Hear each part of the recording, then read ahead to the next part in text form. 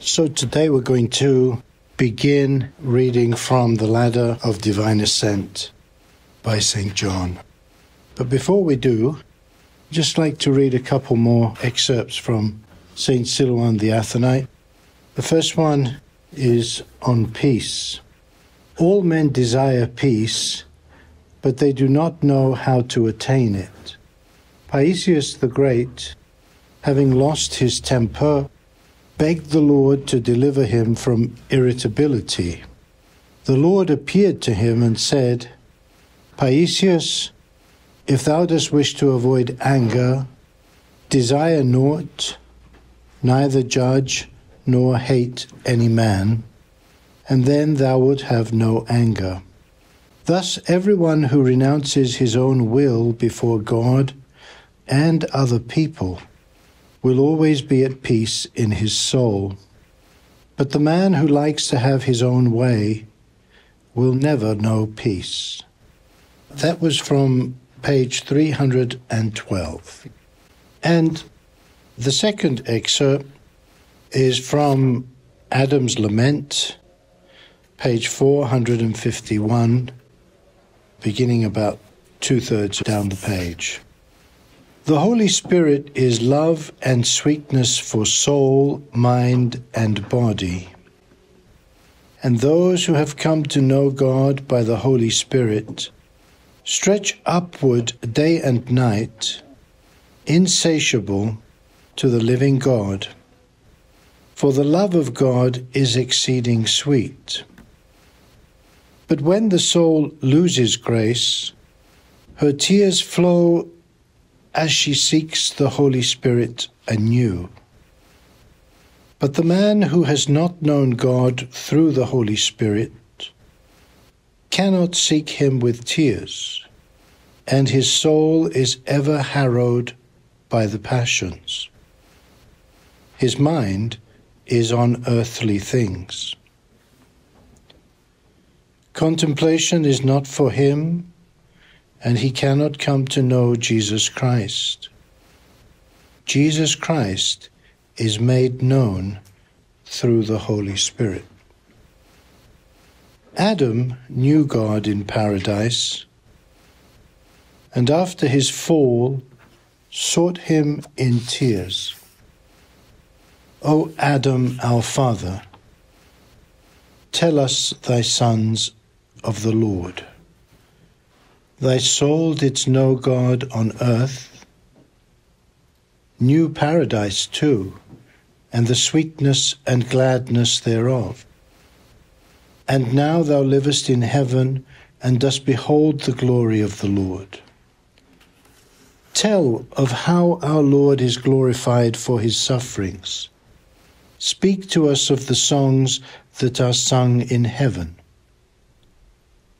How sweet they are, for they are sung in the Holy Spirit. Tell us of the glory of the Lord, of his great mercy, and how much he loveth his creature. Tell us of the most holy Mother of God, how she is magnified in the heavens, and the hymns that call her blessed. Tell us how the saints rejoice there, radiant with grace. Tell us how they love the Lord, and in what humility they stand before God. O Adam, comfort and cheer our troubled souls. Speak to us of the things thou dost behold in heaven. Why art thou silent? Lo, the whole earth is in travail. Art thou so filled with the love of God that thou canst not think of us? Or thou beholdest the Mother of God in glory, and canst not tear thyself from the sight, and wouldest not bestow a tender word on us who sorrow, that we might forget the affliction there is on earth. O Adam, our father, thou dost see the wretchedness of thy sons on earth. Why then art thou silent? and Adam speaks. My children, leave me in peace. I cannot wrench myself from the love of God to speak with you. My soul is wounded with love of the Lord and rejoices in his beauty. How should I remember the earth? Those who live before the face of the Most High cannot think on earthly things. Trouble me not. I see the Mother of God in glory. How can I tear myself away to speak with you? I see the holy prophets and apostles, and all they are in the likeness of our Lord Jesus Christ, Son of God. I walk in the gardens of paradise, and everywhere behold the glory of the Lord. For the Lord is in me, and hath made me like unto himself. Just a few words from Saint Silouan as we turn now to read from the Ladder of Divine Ascent. Father Sophrony told me once that professors of theology were afraid to teach from the Ladder of Divine Ascent, and that it's very difficult to find a course or lectures on St. John Climacus interpreting his ladder. And I remembered his words so that when I had the opportunity, I thought I should do this. Perhaps foolishly, because I don't know anything. I took St. Sophrony's words as a challenge, and so I'm going to try to read and discuss certain aspects of the life in Christ described in the ladder. And I always remember that Father Sophrony considered the ladder so highly. He regarded it as second only to the Bible. Such was the regard that he has for these amazing writings.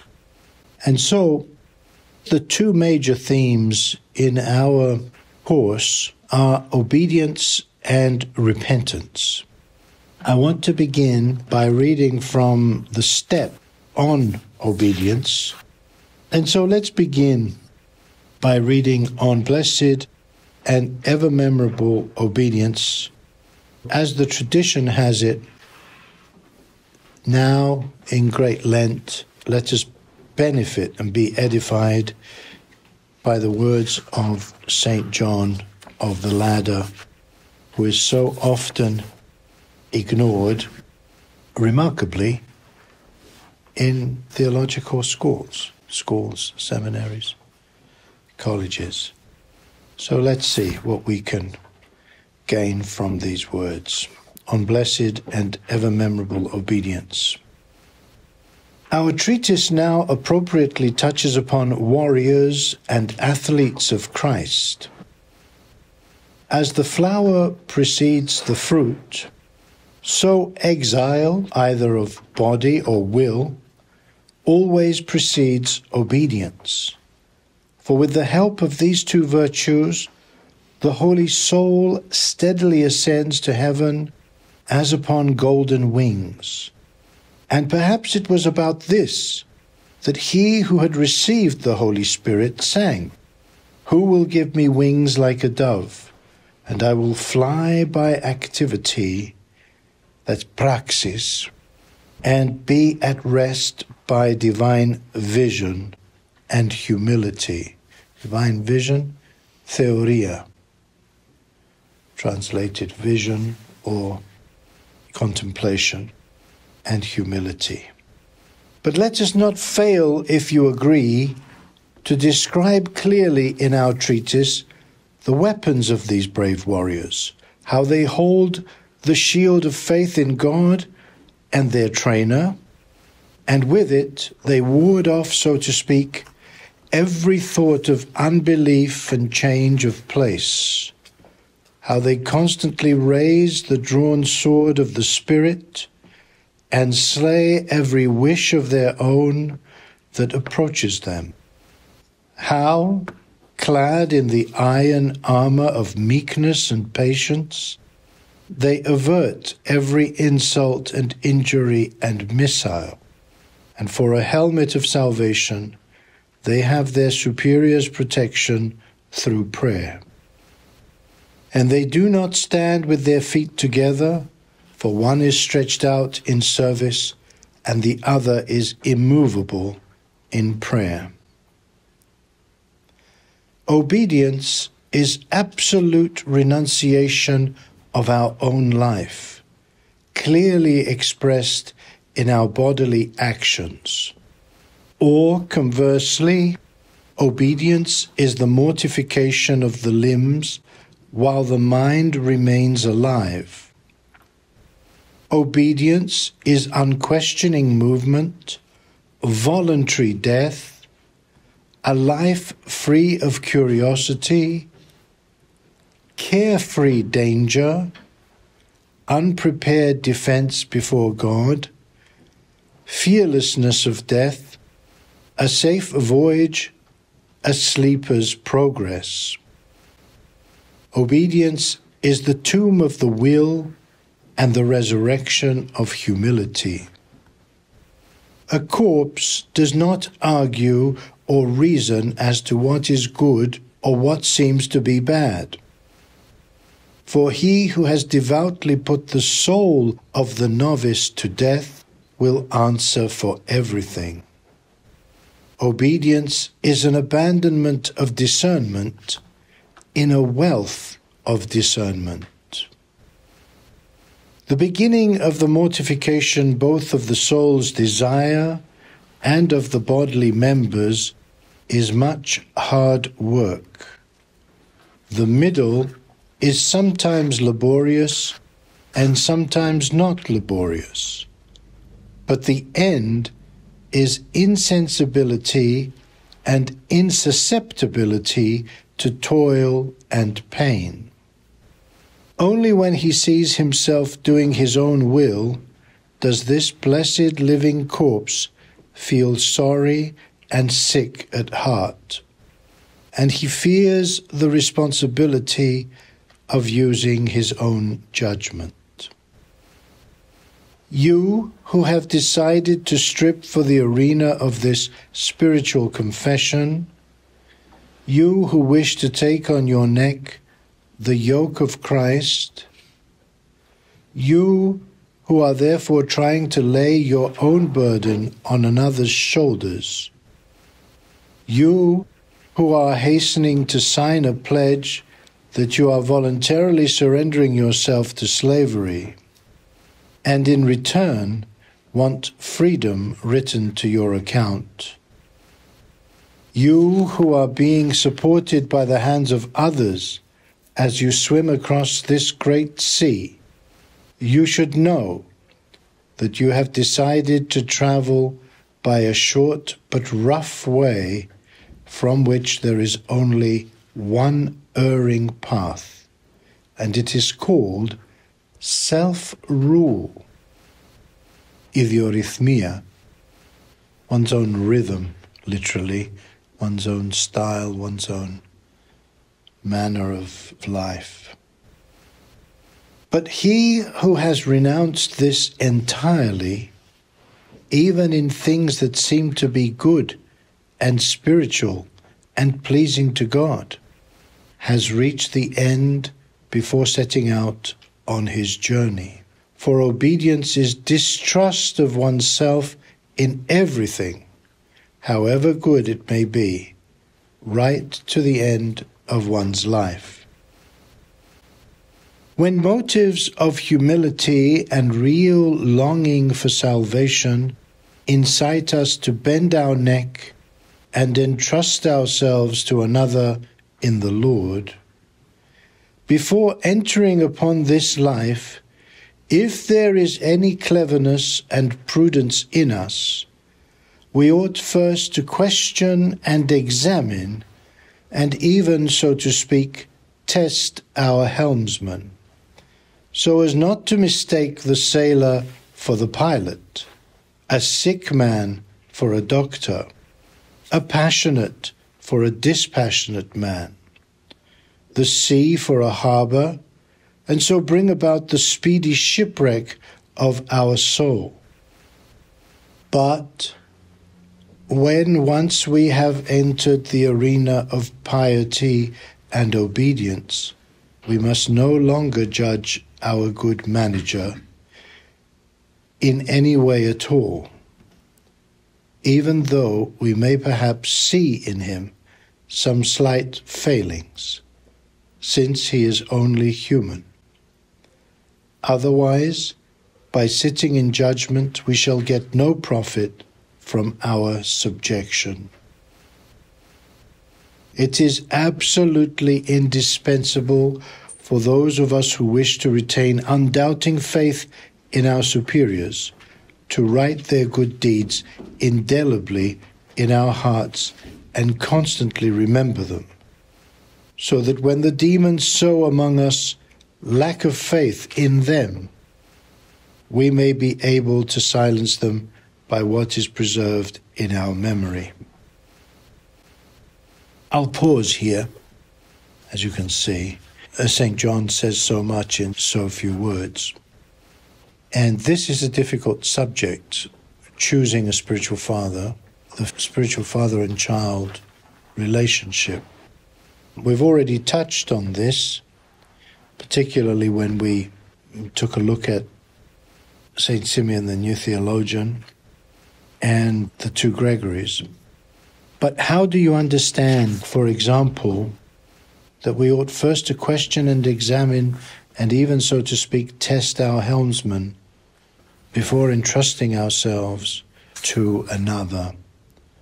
I ask this because some people find this a rather difficult passage to understand.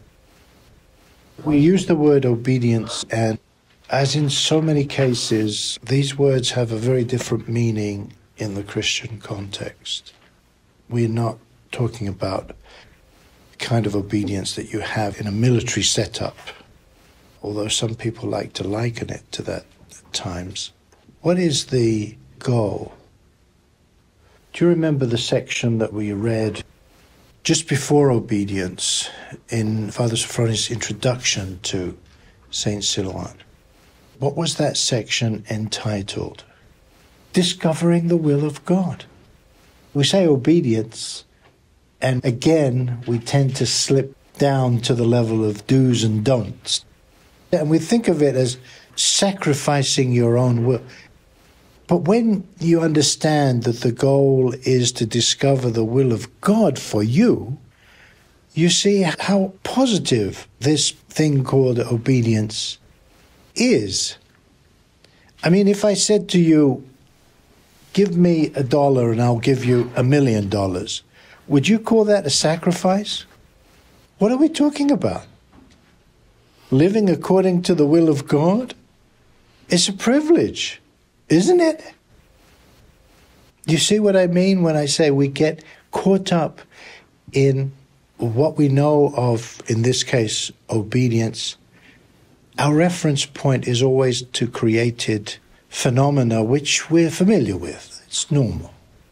But in fact, we're talking about, well, being united with Christ, becoming like Christ, acquiring the Holy Spirit, becoming temples of the Holy Spirit, living according to the will of God. Living what? Living the life that God Himself lives. Is this a sacrifice? And, by the way, I think this was also touched upon, but it's very important to have this clear, because so many times people have been led astray. Because when St. John talks about testing the helmsman, it's not about testing and examining, again, in any crude sense of the word. It is vitally important that you feel free. This is the paradox. Once again, what is obedience about? It's about freedom. And when you're in a relationship with another person, spiritual or not, and you don't feel free, this is a red flag. You have to develop a sense for this. There are no excuses in the gospel for following after the wrong shepherd. You must be free, as Father Sophrony explains. Without freedom, you cannot grow spiritually.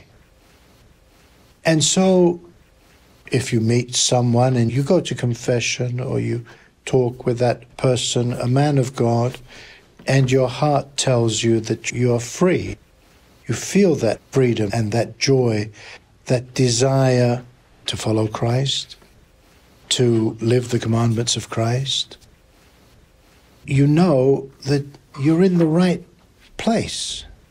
But if there is the dynamic that you sense that someone is seeking to impose his will on you, or to influence you in some way, or to coerce you, even worse, in some way, it's not a good sign. Father Sophrony used to say, people who lack genuine spiritual experience tend to rely on the canons of the church. So we are reasonable sheep. We know the shepherd, and we can recognize those who are in the image of the great shepherd, and so we joyfully follow them. As St. Paul says, be ye followers of me, even as I am of Christ. Be ye, actually the word is mimite, so be ye imitators of me, even as I am of Christ. Because there's nothing wrong with copying Christ, copying the saints, following their example. That's what we do. So I don't think freedom is taken from you. There may be a kenosis that's taking place, which you might mistake for a lack of freedom. Because when we empty ourselves, you know that when we stand before God and His servants, our spiritual Father, spiritual people in general, we have to undergo a certain self-emptying. In other words, we set aside our own thoughts and our own desires and everything that we consider to be characteristic of us, that makes us unique, our own thoughts, our own desires, and so on and so forth, in order to make way for God's enlightening, allowing God to enter in. We set aside the human in order to receive the divine. Because no matter how good the human may be, the created may be, we know from experience that it can't be as good as what God is offering us. So yes, there is a sense of, at times you're losing yourself. You're becoming nothing. You're following the way of Christ who became nothing, who emptied himself. But that's only half the story. The investiture is putting on Christ. We divest ourselves of all earthly cares in order to put on Christ and acquire the mind of Christ, knowing that there is nothing greater, believing and trusting that there is nothing greater. And of course, this involves many, many The fathers call them deaths. Many deaths, dying to ourselves, denying ourselves, in order that we may be regenerated, and that regeneration must be, again, many deaths, many regenerations, until we reach a level where we become stable and united in our desire, not divided, not wanting God, but also being attracted by the world. So I think that we have to be careful, because only in God is there true freedom from the passions. Only in God is there true freedom, period, because He is supremely free. And His life is offered to us. When His life becomes our life, then we become truly free. But you see, again, this brings us back to what we were talking about with St. Maximus the Confessor. Because our notions of freedom are, shall we say, distorted by the idea of choice. We think that if we can choose somehow not to go according to the will of God, that's a freedom. But it's not freedom. Freedom is only in God. It can only be in God, and that's why, we've said it many, many times, but it bears repeating. St. Maximus says, God and those worthy of God have one and the same energy. They have one and the same life. And if God is free, then the life that He gives to His saints, which is His very own life, means that they are free. And what is freedom? Freedom from death and corruption. You have the best.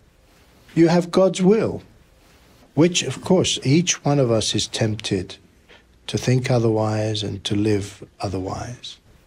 But we learn, living in the church, we come to see the fruits of our own will and our own choices, and we learn gradually what to prefer, because we taste the results. We know the results of idiorhythmia, living according to our own way. And so we learn to despise those fleeting pleasures, because we see them for what they are. It's amazing that God has bestowed upon us a sensitivity that we know, we sense, we understand when things are well, and we understand when they're not. Of course, we're talking about the context of living in the climate of the church all the time. And of course, it is possible to trample the voice of our conscience underfoot and weaken it. If we do so constantly and over time, we can lose that ability or that faculty. At least not lose it, but it can become very weak and seemingly lost. But we have that, and God has given us that for a reason. And you see this, when you come into contact with elders, the saints. I've spoken about this many times, but perhaps not so explicitly. If they wanted to, they could completely enchant you and completely, in a sense, take you over. They have that charism and they have the power. And yet, what you experience is this humility, this love, this respect for your freedom, so that what they say to you is charged with such discernment that at no point do you feel coerced or imposed upon You may be standing in the presence of a great saint, and he will not do that, because he, above all, will respect your God-given freedom. And I told you, Father Sophrony used to insist that only that which is done freely can have eternal significance. That's very important. The Lord loveth a cheerful giver. Only that which is done freely can have eternal significance. Yes, there are times when we don't want to pray and we force ourselves to pray and it's difficult and all of that. But we are striving. That's an offering. And when you're in that state, again, Father Sophrony says that 2 minutes of prayer where it doesn't come easily, but you are prevailing over your lack of inspiration, shall we say, that's more valuable than when you have all the inspiration and God is, in a sense, doing all the work and you're receiving freely, and that first grace, which is uplifting and it's wonderful, but it's not yours. It's unmerited still. I don't want to get into the legalistic language, but you see that St. John is making a very important assumption here. He's assuming that you are seeking to discover the will of God. You want to be saved. And so your heart and mind are turned towards God. And so in doing this, you're not judging by yourself, as it were. Your reference point, our reference point, must always be God. When Father Sophrony says, for example, when he says, before you do anything, before you say anything, before you even think anything, turn your heart and your mind toward God, and then do, say, and think. What is he trying to get us to do, in fact? Isn't it that as we try to put that into practice, we realize that everything should be inspired by God? We have to learn to live by inspiration.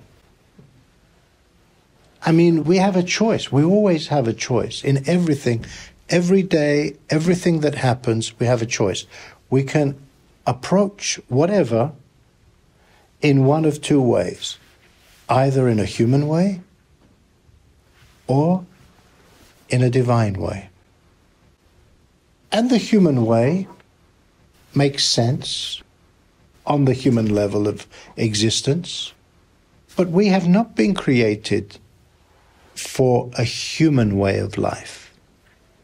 That's what we're being taught all the time. We've been created for a divine way of life. We've been created to live in imitation of Christ, to live his life. So as we try this, and it's trial and error, that's how life is, we learn several things. First of all, we begin to see that the results of how we live and how we interact with others are better when we try to put this into practice. We may forget sometimes, but when we remember and we do it this way, the results are better. God blesses, and whatever it may be, is better. That's one thing that we begin to realize. But together with that, perhaps the most important thing, is that we begin to see how God is present in our lives. We become, in other words, increasingly aware of God's presence in our life. He's there. He's with us. And when we learn to call upon the name of the Lord, which is what that's about. Turning your heart and your mind towards God in all things. When we learn to call upon the name of the Lord just instinctively, when it becomes second nature, then everything is filled with the presence of God. So it's in this context that St. John is talking about everything, whether it be testing the helmsman or whether it be the example of Akakios, which comes later, which seems rather brutal and shocking. But Akakios is aware of the presence of God in his life. So this is, I think, a delicate question. It is vitally important because freedom is important, as we've said, and because no one has the right, doesn't matter who that person may be, to impose his or her will on anyone else. And that's what's so refreshingly inspiring about the Orthodox spiritual life, that it's characterized by freedom. It's not this series of rules. As Father Sophrony says, people who lack spiritual experience fall back on rules. If we are to grow into the likeness of Christ, then that must be done freely. Just as the Lord's passion was voluntary, ours has to be voluntary as well. Click on the join button below our video and become a friend or reader of the Mount Thabor Academy. Support our drive to introduce the theology and spiritual life of the Orthodox Church to the wider community. Thank you.